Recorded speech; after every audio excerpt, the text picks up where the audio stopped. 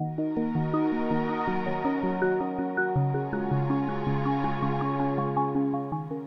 guys, what's up? How y'all doing? So, I thought maybe we could retouch this picture together, and by together I mean I'll record it for you guys. So, right, I want to post this picture on Instagram this morning, so let me just quickly retouch it and record it while I'm doing it. Maybe you guys might appreciate it. Alright, so first thing I'm going to go to camera calibration, change that to camera portrait. I'm going to reduce the white balance a bit to, that's cool. No, I don't want portrait. I'm going with standard. It's too red. Yeah, I like that. Alright, I'm going to increase clarity to +10. I'm going to do vibrance at +20 and saturation -10. Let's start with that.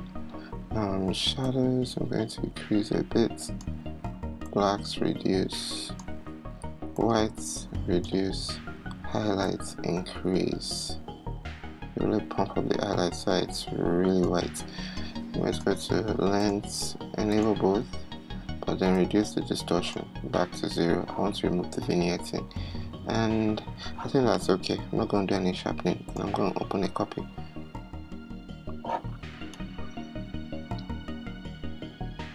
And let me change my actions back to button mode. Okay, so first things first, let's start healing. So I was watching this video yesterday by Pratik, and he said the healing brush that we should try a hard one. So let's see whether that would work. Legacy healing brush, 100% hardness. I've never tried it before, so let's see. Oh, it looks okay. Actually, it looks good.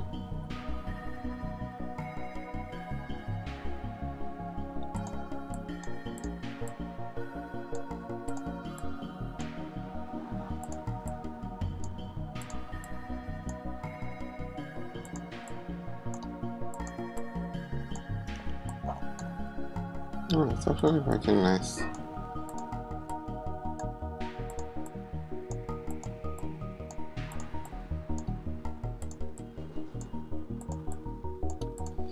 I'm going to increase, reduce,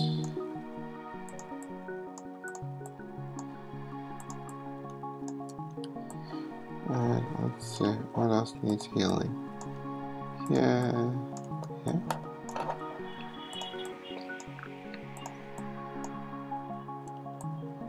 I really want to heal that. Oops, didn't work. Also didn't work.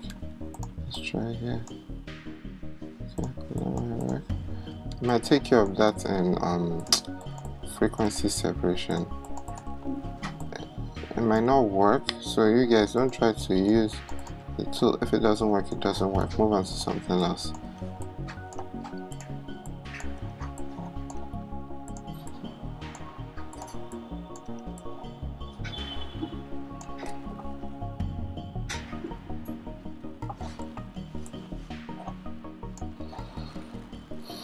Alright, let's see. Oh, I'm liking that. It's really good. Alright, so I'm going to flatten that. And then the next thing I'm going to do is I'm going to run frequency separation in my frequency separation action. I'm going to bring the radius to maybe 15. Click OK.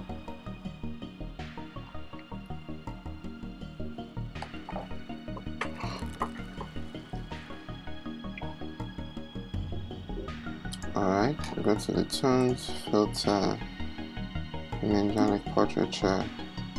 These are my settings, +13 and everything, 33. I'm going to take my mask. It's already selected with mask. And I like that mask. Alright, so these are the settings I use. Click OK.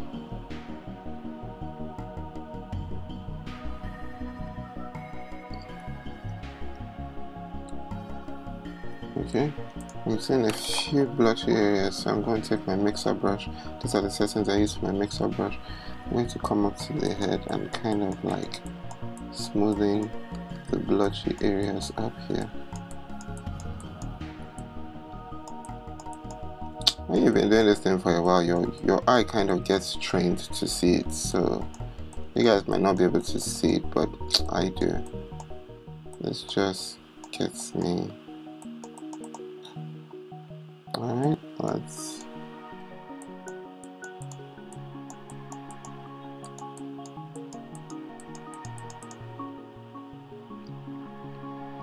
like that.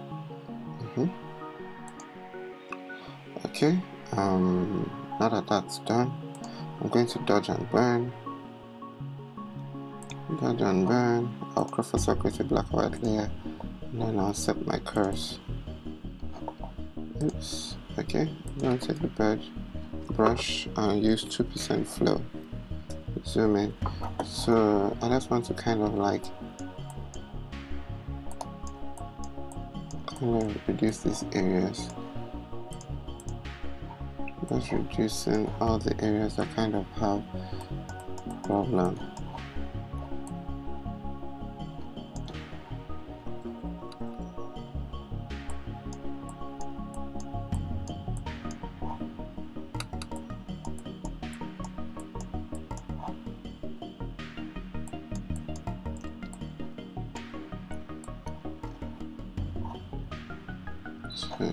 Let's go around.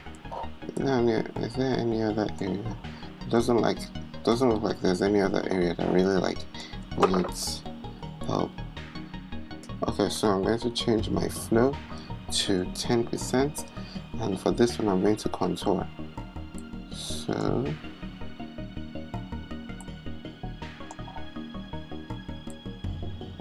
trying to contour this place, just kind of reshaping the face.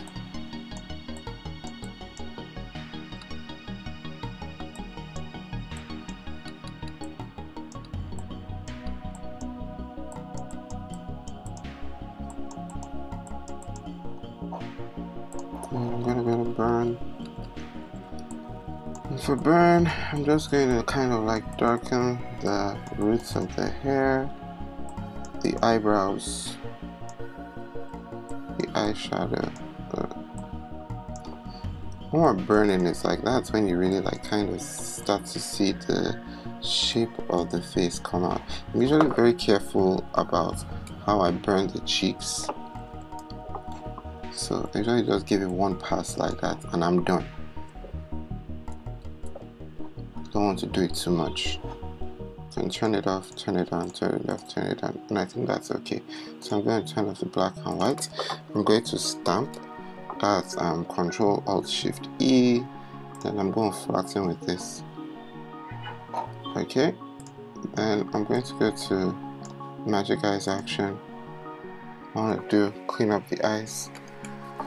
This is a 16-bit file, so it's going to take a while to run. Let her run, let her run, let her run. Run, run, run, run.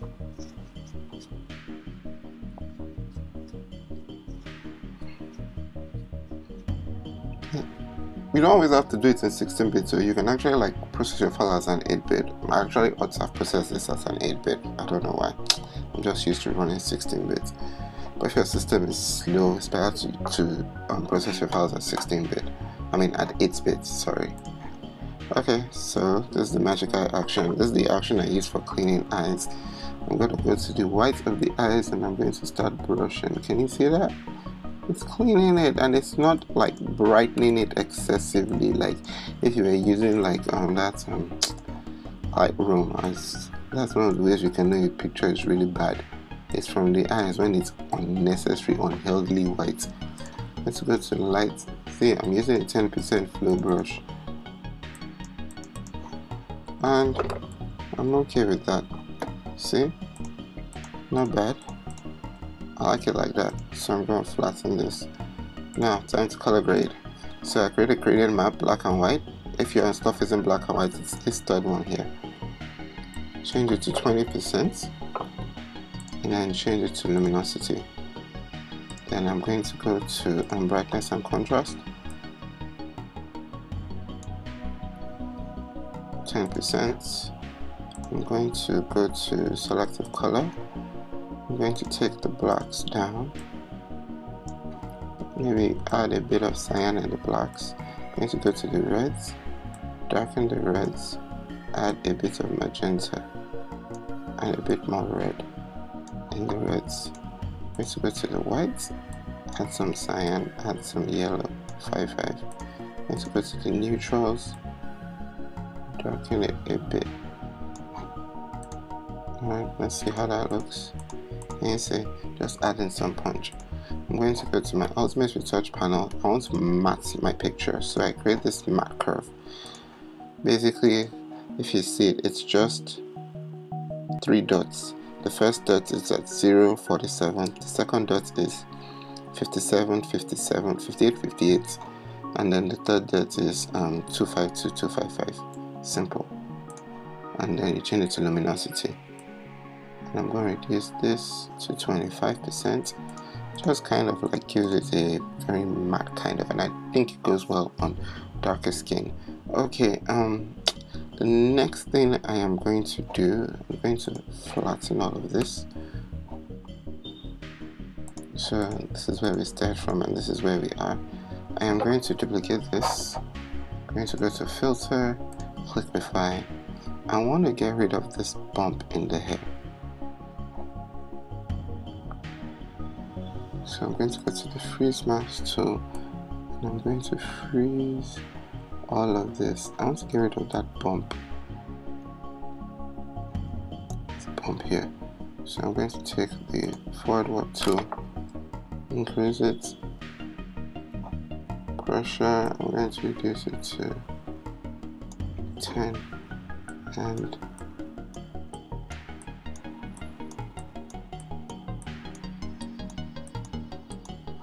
let's see how that works.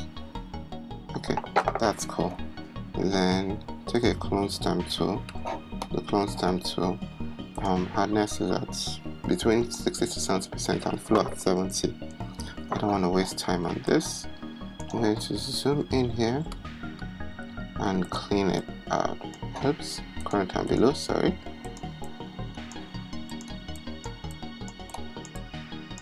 Let's clean it out a bit.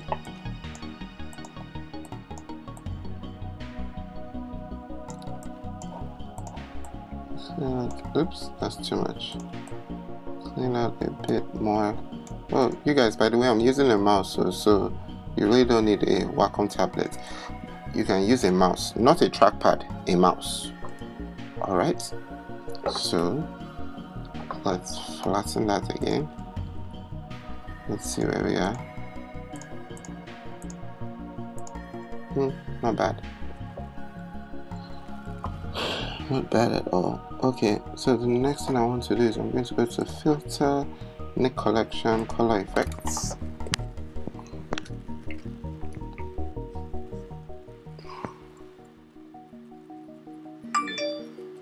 Ooh, that was my phone. I got a message. Yoo-hoo. Nice. So I used the detail extractor of 5%, contrast at 6%, and saturation at 8%. Effect radius normal.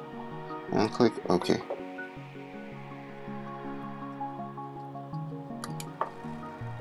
Let it work.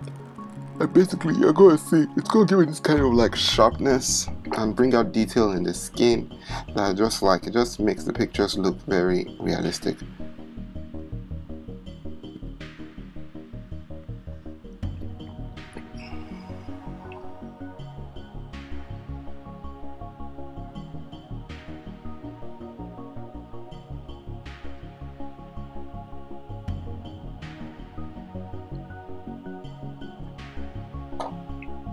See that?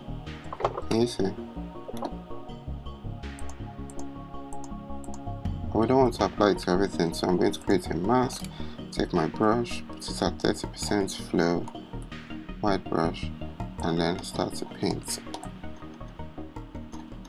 Paint it over the areas that I want. I usually want it over the face and maybe the jewelry.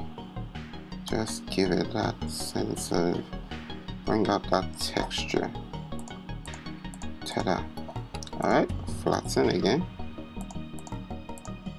And finally, last but not the least, I'm going to add my grain. I always add grain to all my pictures because grain kind of like hides. Sometimes if you've gone too far and you really retouch, you might have this kind of blotchiness, but the grain will hide that.